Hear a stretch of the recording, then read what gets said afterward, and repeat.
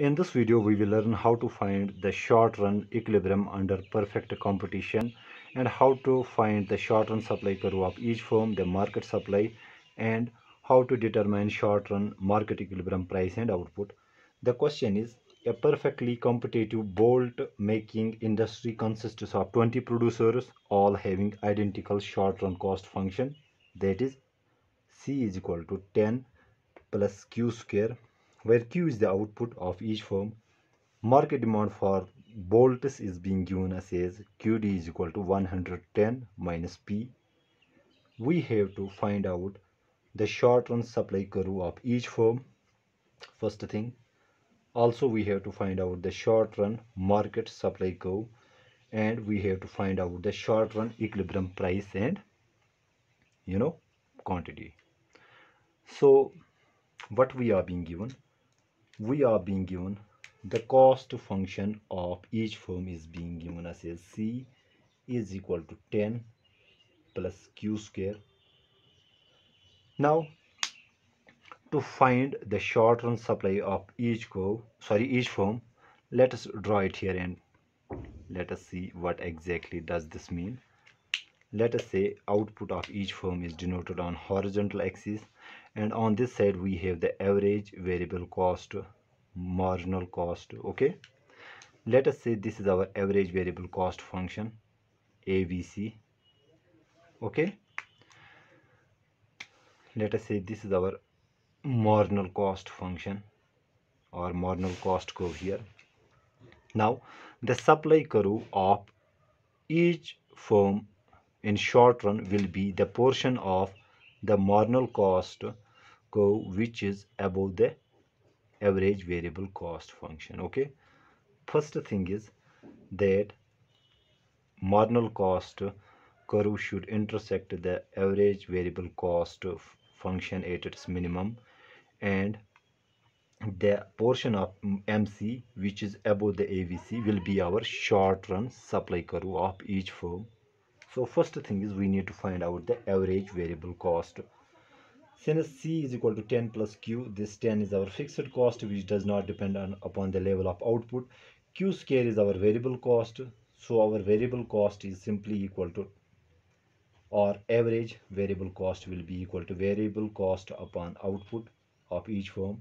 Variable cost is Q square upon Q, which gives us Q as the average variable cost. Okay, second thing is we need to find out the marginal cost. Marginal cost is simply the derivative of cost function with respect to output. So taking derivative of this function with respect to Q, derivative of constant is 0, derivative of Q square will be 2Q. Okay,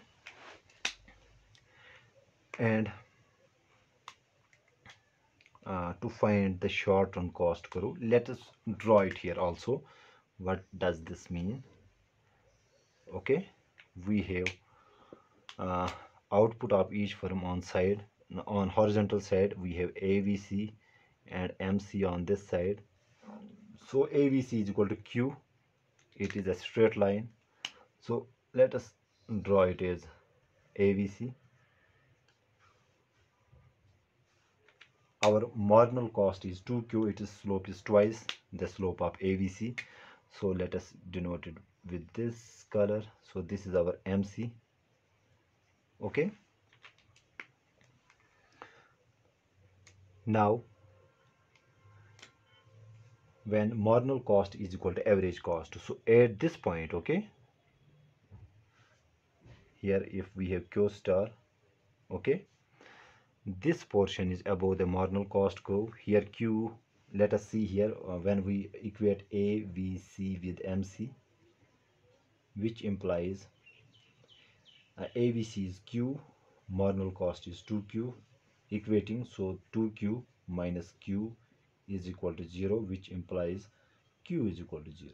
Okay, so marginal cost intersects average variable cost at this point when output is equal to 0.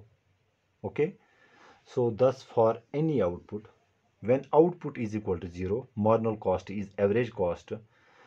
So for any positive output. That means for any, let me write it here, for any q greater than 0.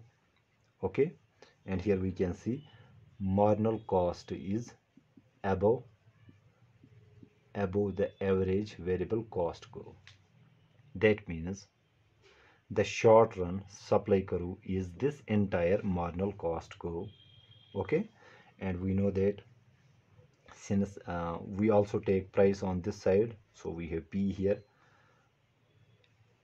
This will be our price. That means price will be equal to marginal cost, or p is equal to, what is marginal cost? That is 2q, which implies q is equal to p upon 2. So q is equal to p upon 2 will be the short run supply curve of each firm.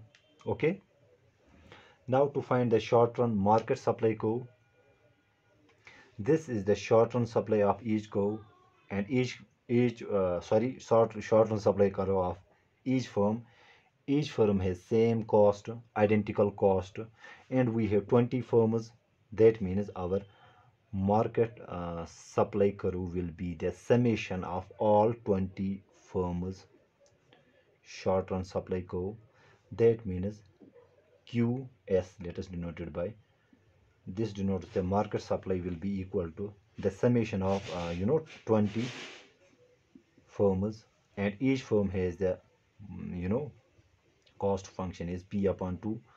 Let us write it here, p upon 2, which is equal to 10p. Okay, so 10p will be the short run market supply function. Okay, q is equal to 10p will be our market supply function. Now to find out the short run equilibrium price and quantity. So to find the short run equilibrium price and quantity, we equate quantity demanded with quantity supplied. Quantity demanded is 110 minus p, and quantity supplied is equal to qs is equal to 10p. Solving this is 11p will be equal to 110, and p will be equal to 10. If I transpose, it will get divided, so equilibrium price will be 10. And let's draw the graph of this also here. Okay, so we have quantity price on this side. Our supply function is 10p, qs is equal to 10p. This is supply function. Our demand function is 110 minus p. Let us denote it by this. Okay, so equilibrium occurs where demand is equal to supply.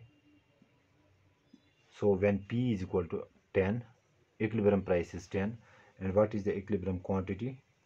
So q will be equal to, just plug q, p is equal to 10 into this function. So we have 110 minus 10, which gives us 100. Okay, so market equilibrium